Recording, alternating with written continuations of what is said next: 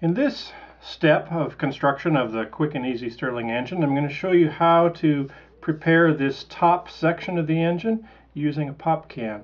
We're not going to cut this big hole until later.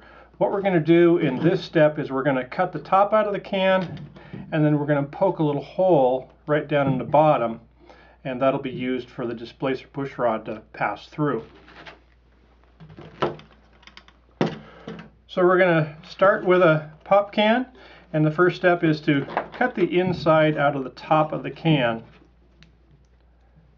So just starting at the opening, using a small pair of scissors,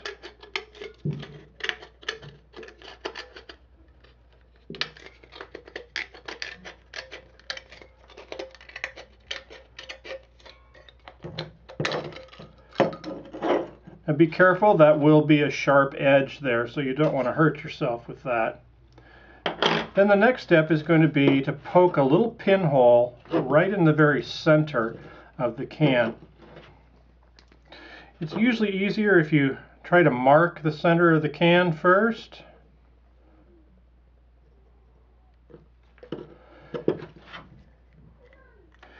Get it as close as possible. There are some tricks you can do that are talked about in the book to help you find the center of that can.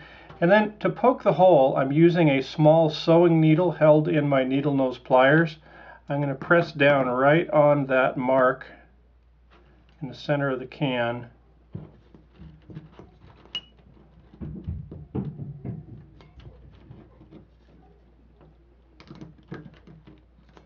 This is one of the thickest parts of the can, so sometimes it takes a little effort to get it through there.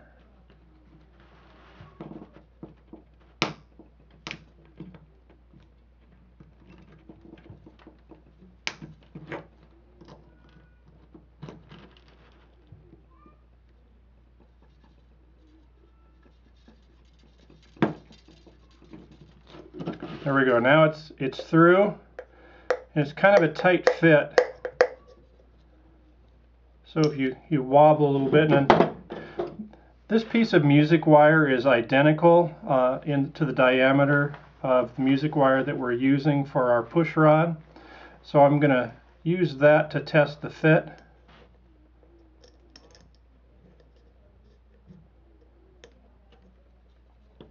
Still a little tight.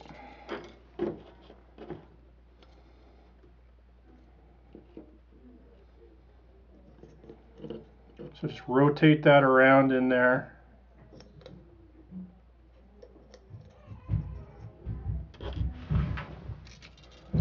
And here's the actual piece we're going to put in. Now it's a nice easy fit in that hole. So this is the way it's going to be assembled.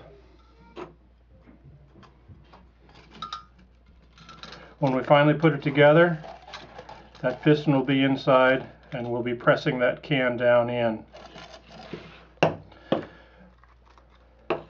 So this is ready to go. I'm now going to make some marks on here. Now these dimensions are in the book. I need to make a mark for this seam on the bottom.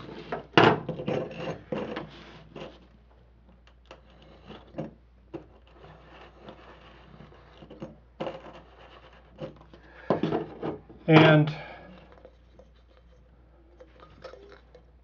I think that's ready to go.